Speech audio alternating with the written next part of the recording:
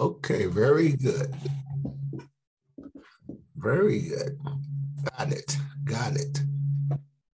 So we'll open up in prayer for Sunday school this Sunday morning on June the 4th, right? Yes. Okay. So, Lord, we thank and praise you for our lesson this morning. We thank you, Holy Father God, that your word is accurate and complete. You have commanded that nothing be added or taken away from your word in any way, shape, or form. As we continue to study your word this year, Father God, please bless us. Please move in our heart and on the hearts of my students that they love it, that they love your word, that they trust your word. Most important, that they live by it and be confident in its truth.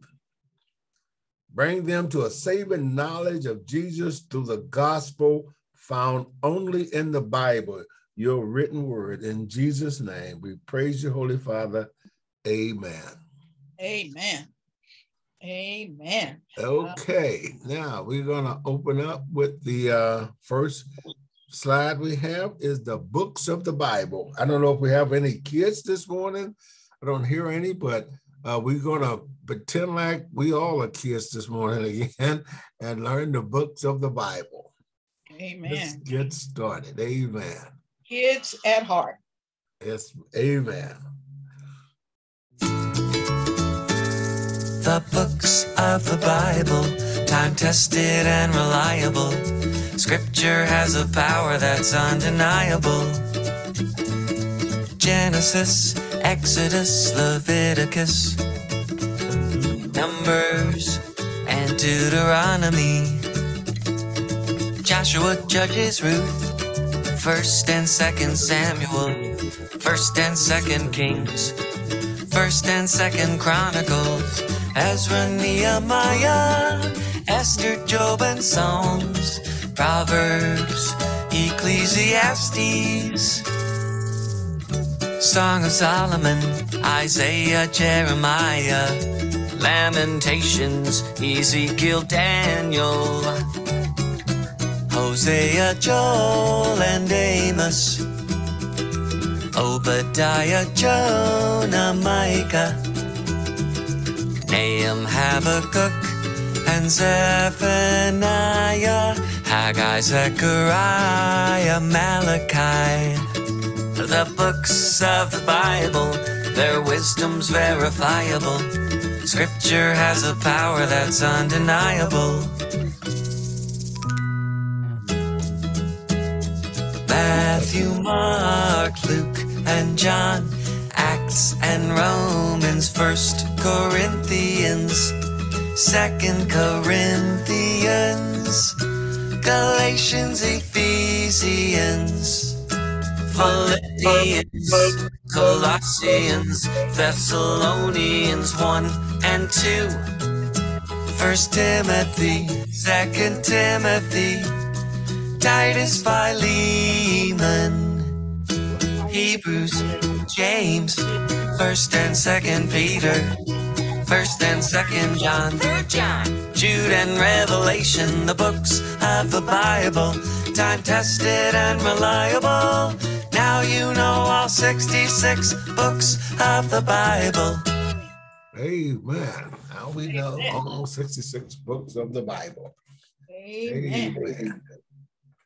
Amen. Okay, we'll get ready. I'm going to read the memory verse because we really want to put emphasis on this scripture, 2 Timothy 3:16 through 17.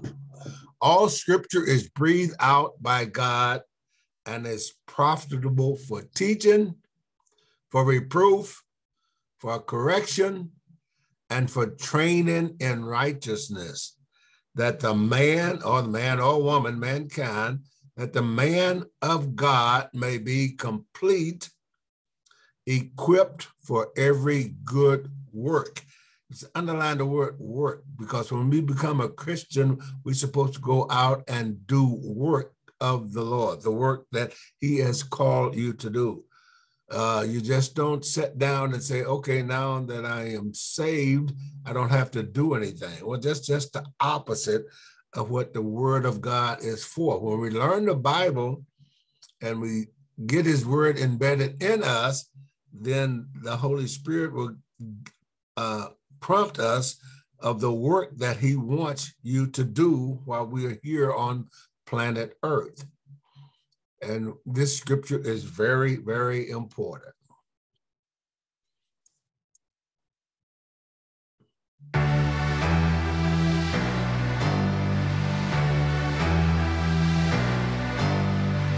All scripture is breathed out by God and profitable for teaching, for reproof, for correction, and for training in righteousness, that the man of God may be complete, equipped for every good work. That the man of God may be complete, equipped for every good work. All scripture is breathed out by God. All scripture is breathed out by God. And profitable for teaching, for reproof, for correction, and for training in righteousness. That the man of God may be complete, equipped for every good work. That the man of God may be complete, equipped for every good work. All scripture is breathed out by God. All scripture is breathed out by God. All scripture is breathed out by God. Yeah, yeah. That the man of God may be complete, equipped for every good work. That the man of God may be complete, equipped for every good work. All scripture is breathed out by God. All scripture is breathed out by God. Yeah, yeah, yeah. 2 Timothy 3:16 and 17. Amen.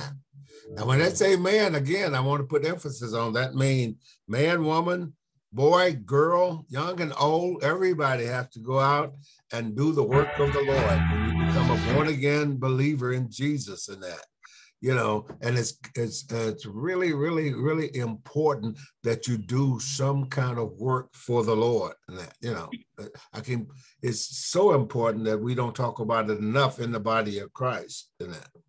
And that's why a lot of things is coming about because of lack of work of believers, you know, in the world right now. And the next one song is a song I put in. I didn't have one about John 14. So this is about the kingdom of God. We are going to be talking about the kingdom of God today and the canon of the books. The books were written for the kingdom, and the kingdom meaning us, the body of Christ as a whole. And it's an uplifting song for the kids. And if they are not here today, I'm going to make sure I get it downloaded. And it's a good song for them to memorize and to learn also.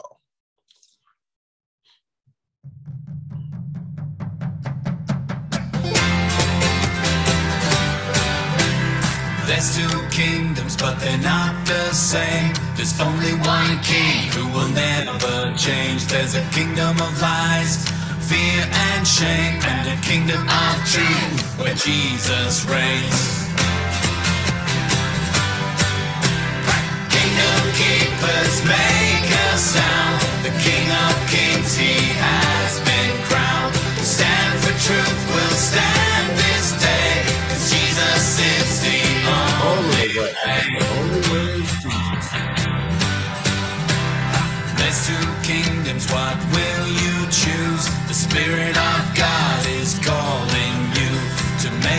stand for what is right in the armor of God, turning darkness to light. Kingdom keepers make a sound. The King of Kings, he has been crowned. Stand for truth, will stand this day, 'cause Jesus is the only way. Stand strong in the battle for truth, word of God. It won't be moved, putting on the armor of God. This generation won't be lost. Kingdom keepers make a sound. The King of Kings, he has been crowned. We stand for truth, we'll stand this day, 'cause Jesus is the only way. Kingdom keepers make a sound. The King of Kings, he has been crowned. We stand for truth, we'll stand this day, 'cause Jesus is the only way.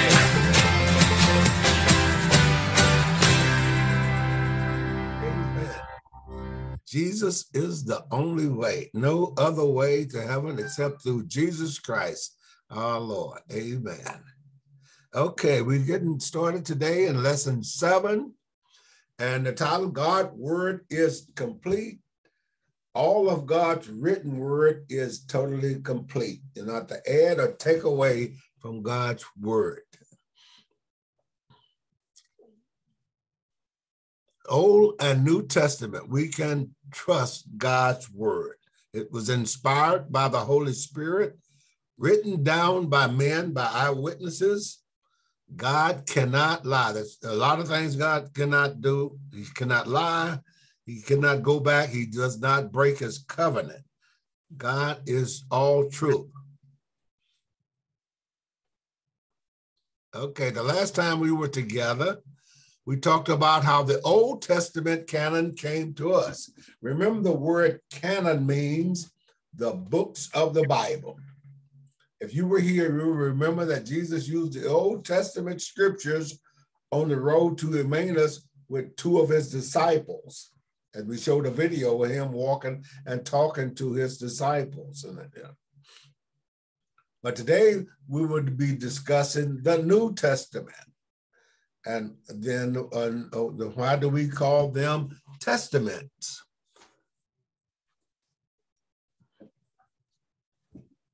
They are called testament because a testament is a written record of a testimony. Now, I looked up another definition also of a testament, and it said in the Merriam-Webster's dictionary, it said it's a tangible proof of something, an expression or conviction, and it's also called a creed, an act by which a person determined the disposition of his or her property after death, when you will something to somebody also. You know, it's a covenant between God and the human race. I like that. It's a covenant between God and the human race. So the Old Testament is a collection of written words by God's prophet who recorded their testimonies.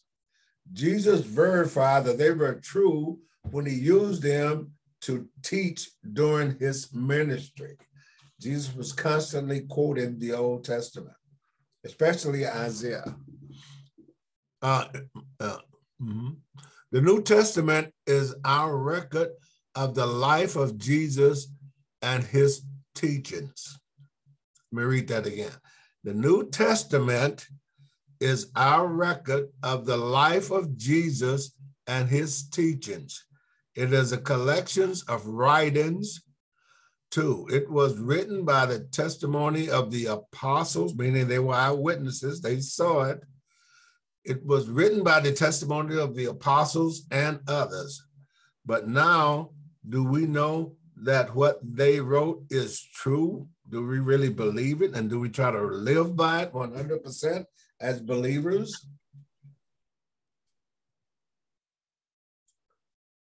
Well, the same truth about the inspiration of the text recorded by the Old Testament writers applies to the New Testament as well. The Holy Spirit moved the writers of the New Testament to write God's word. That's why it was so important that Jesus would die on the cross, and then on the third day he would rise again, and then later on he would go to heaven and be at the right hand of God. Jesus now is at the right hand of God, and that what made it possible for him to send the Holy Spirit down to live with each and every one of us.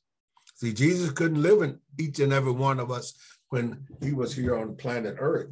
But the way that he died on the cross and then went to heaven and sent the Holy Spirit back in his place, the Holy Spirit can be with everyone, billions of Christians all over the world at the same time.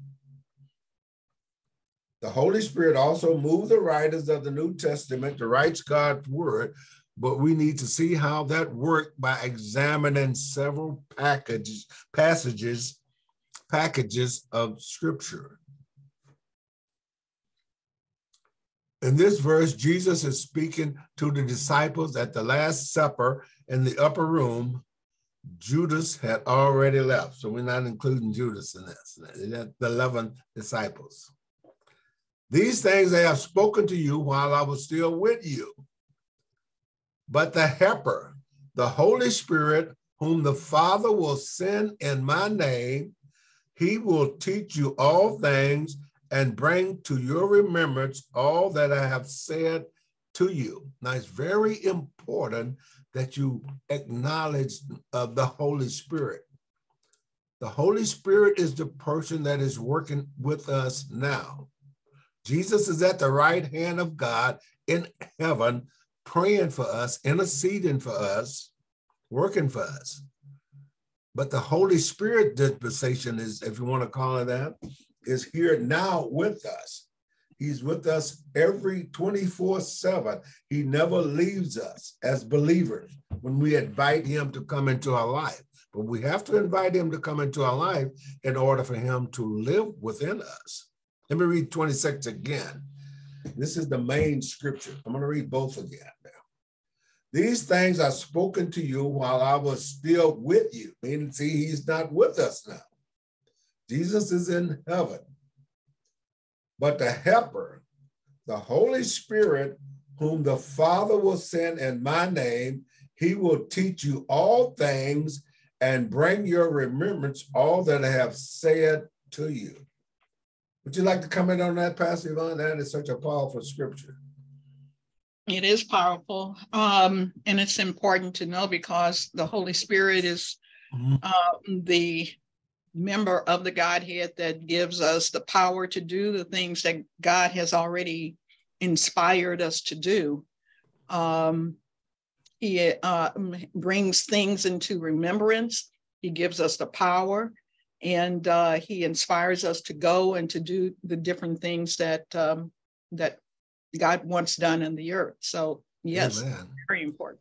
Yes, but he's so gentle. He won't force himself. He won't push himself on you. You have to do it voluntarily. When you love someone, you don't force yourself on them. You just mutually love each other. You love him and they love you. But with the Holy Spirit will not just beat you over the head and make you do something. He gives you free will, and when you do something for someone because you want to, that's even more, it's just better and all around in that sense. He's a gentle, the word of God says he's gentle and a gentle spirit. Amen. Okay, next, please.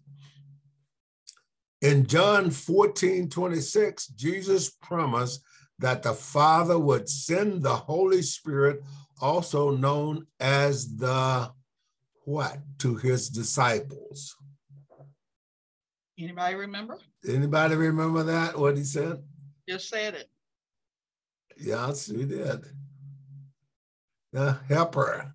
The Holy Spirit is also called the Helper. He helps us in everything when we totally surrender to him. He's the third person of the Godhead, as Pastor Yvonne had said there. Is God the Father, God the Son, God the Holy Spirit. God the Father and God the Son now is in heaven. The Holy Spirit is here with us now on planet Earth and living in us. His temple is us. Our body is the temple of the Holy Spirit. Verse number 2 says, Jesus promised that the Holy Spirit would help them to do what? Would help them to the things Jesus has said and done. Help them to do what? What do you have to do when you really want to work for the Lord? Y'all can answer.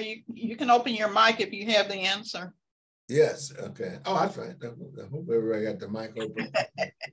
Yeah, like so. Well, let's give them the answer. Okay. Remember, okay.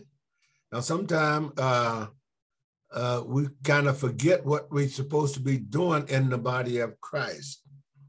But since the Holy Spirit lives in us, he will gently remind us what we are supposed to be doing in the body of Christ. Mm-hmm. Let me go back to that one. Let me read that.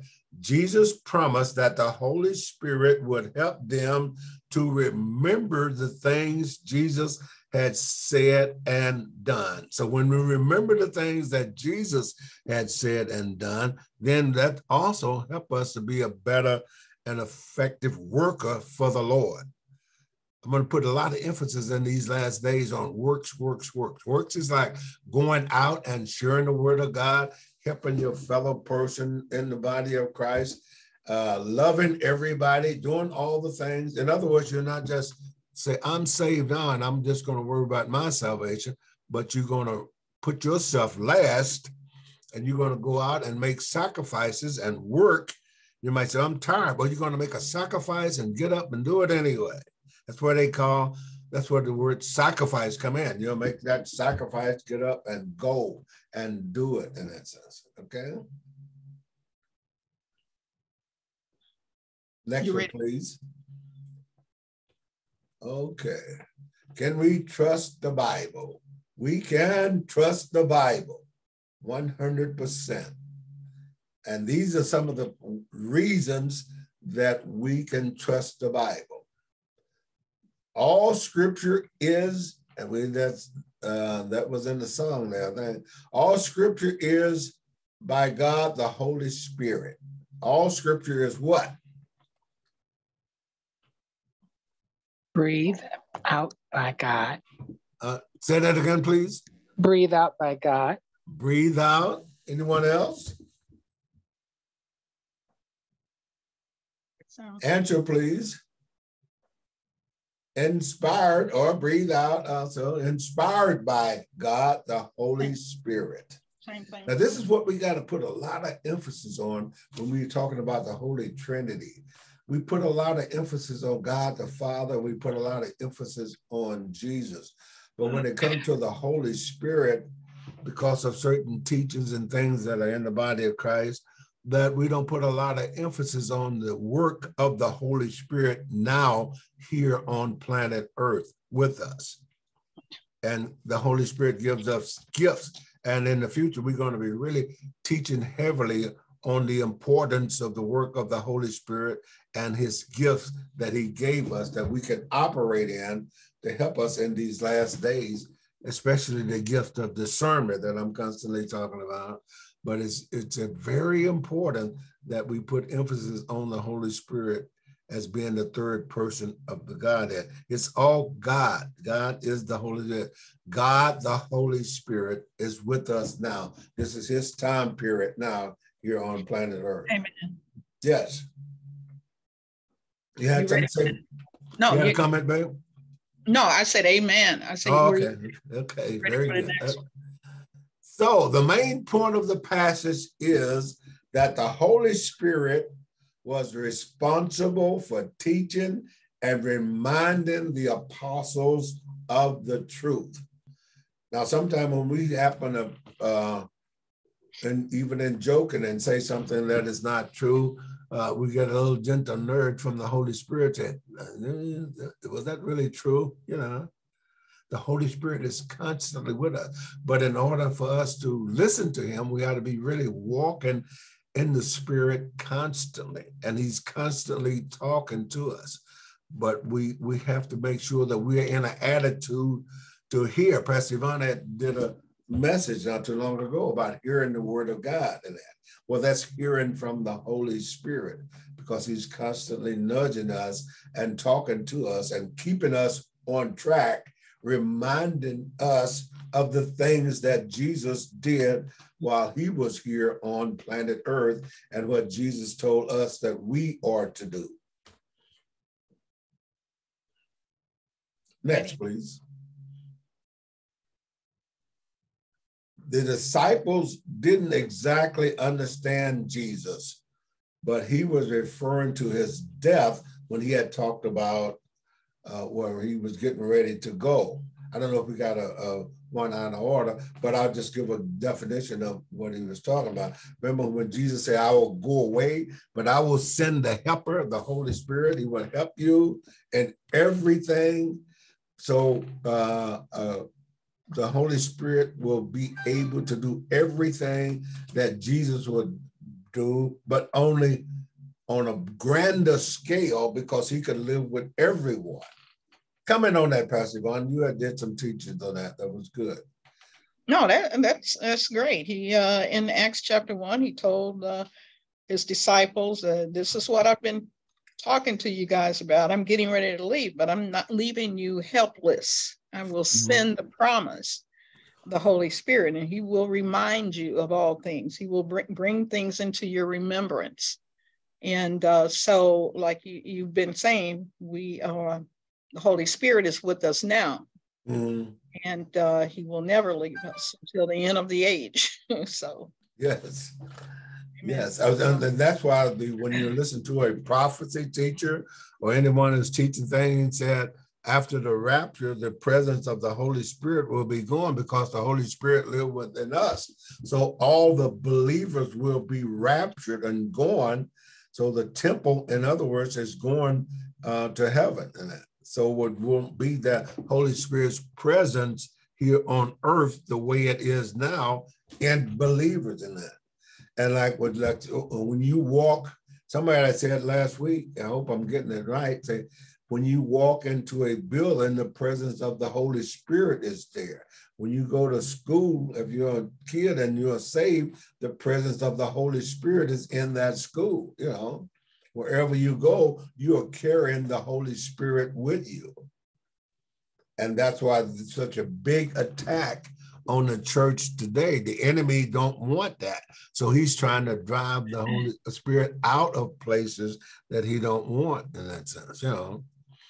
Next, please. Oh, you're going to finish this one? Oh, okay. I didn't see you had changed it. No, it's the same one. I was looking at it. Okay, I better keep my. The disciples didn't exactly understand Jesus, but he was referring to his death. He wouldn't always be with them, but he would leave. He wouldn't leave them alone. He would send the Holy Spirit. This means, I can remember, I will share this with you. At one point, a long time ago, when I first got saved, a person that wrote a play, and he asked us to be actors in the play.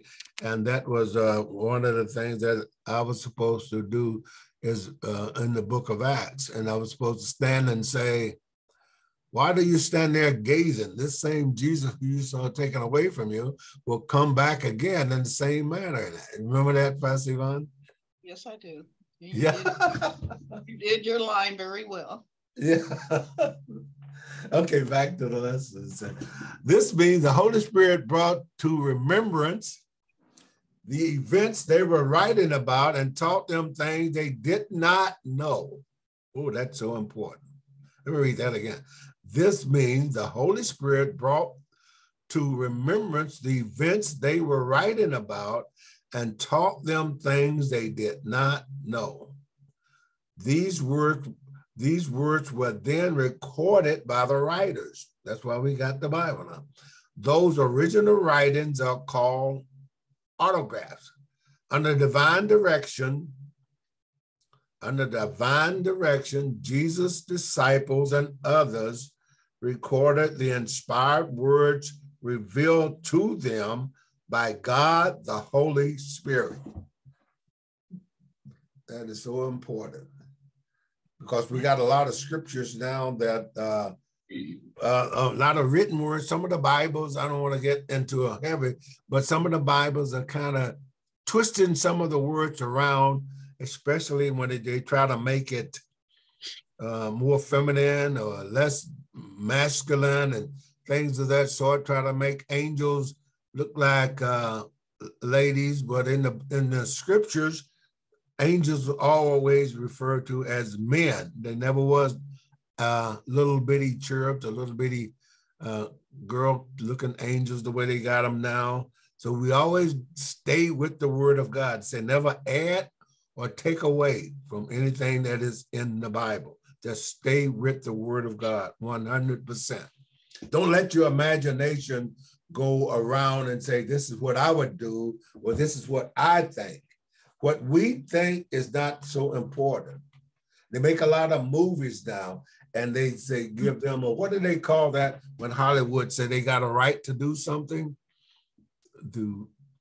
I don't know. A right to change things, you know, a writer's right to use his imagination to change things around. I can't think of it right now. But when it comes to the word of God, nobody has a right to use their own. You stay right with the word of God. Don't add or don't take away. Some of the TV programs, some of the movies that they're making, everybody's bragging on. But some of the things that were in there is definitely not true. Some of the time we're going to prove to you that by showing you the movies and have you read the scriptures along with the movies or the TV programs. Okay, next. So what make these writings, which are describing historical events, different from what one of us would write? Excuse my typing. No, it's okay. Read that again for me, Pastor Glenn. I was gonna. So what makes these writings, which are describing historical events, different from what one of us would write? Right. Then that's my point, and I want to at least stay right there. That's the point I was trying to make. We don't throw out what we think that the writer should have put in there.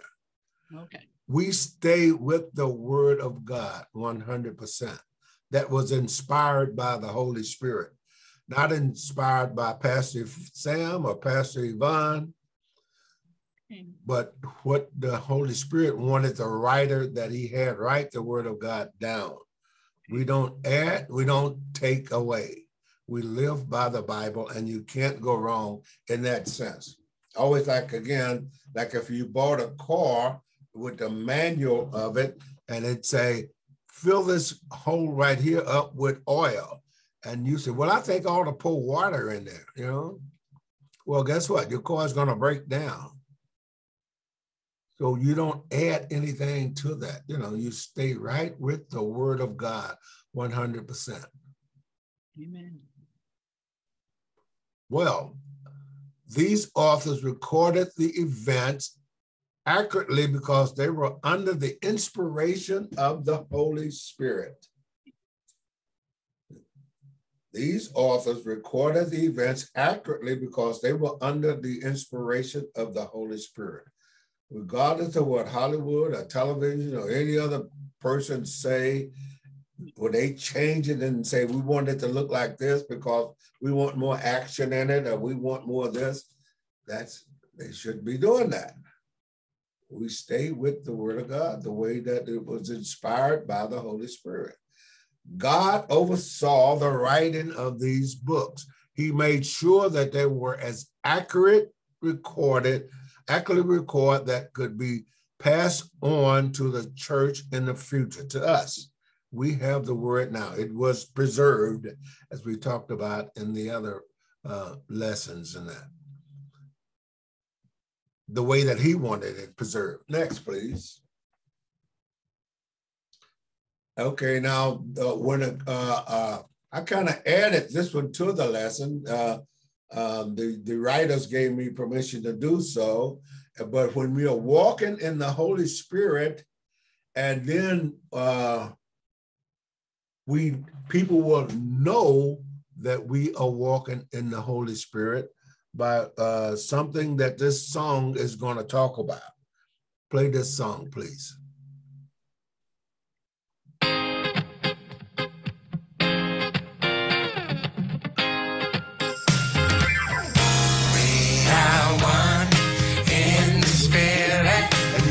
May sing along if you know that. In the Lord, we are one in the Spirit.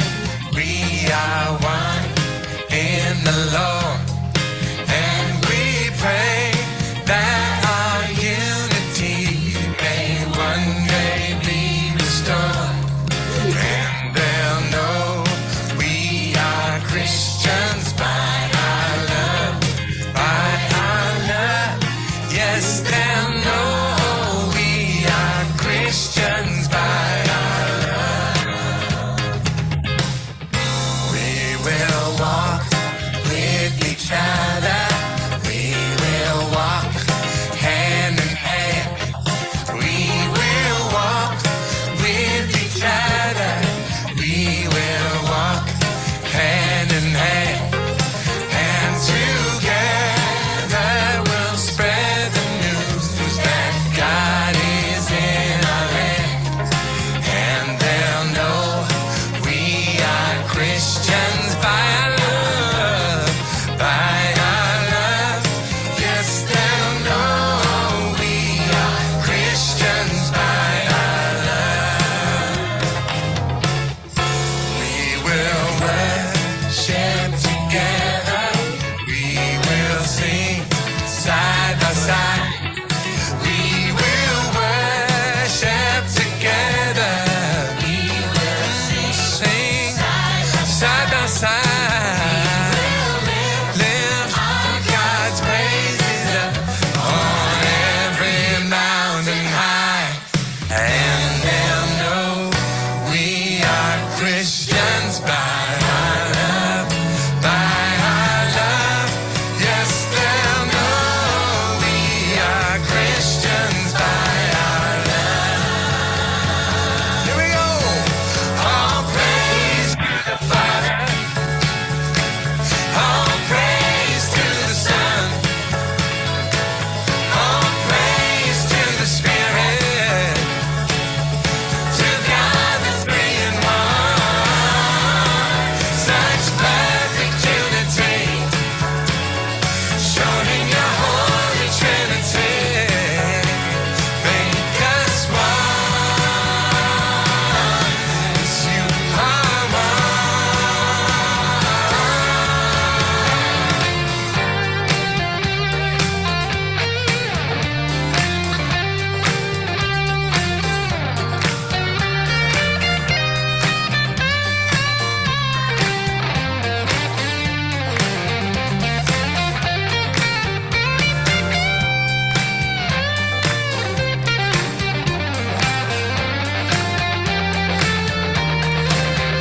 They'll know we are Christians by our love, by our love.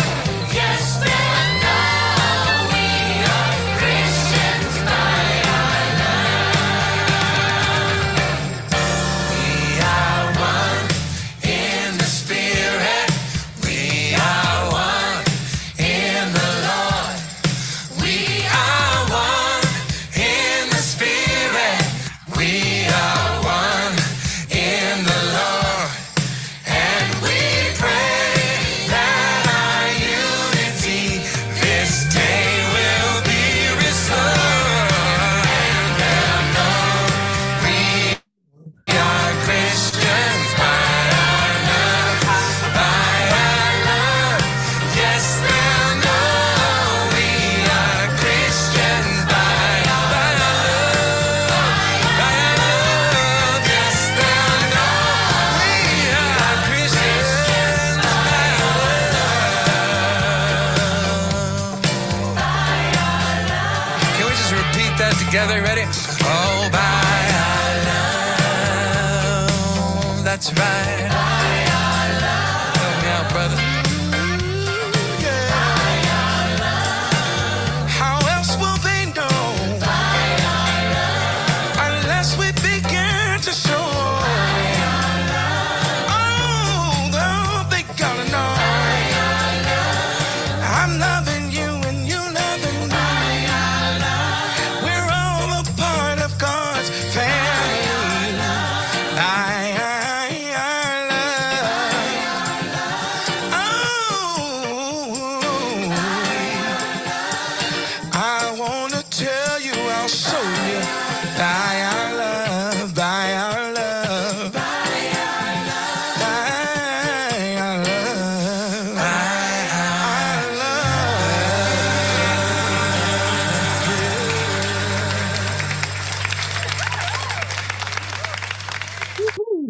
Amen. Agape love, love. All the things, all the scriptures don't mean anything unless you're walking in love. And if the Holy Spirit is living in you, when you walk into a place, people will know you are a believer by the love that you will exemplify, that they will see in your countenance, they will see in your face by your love.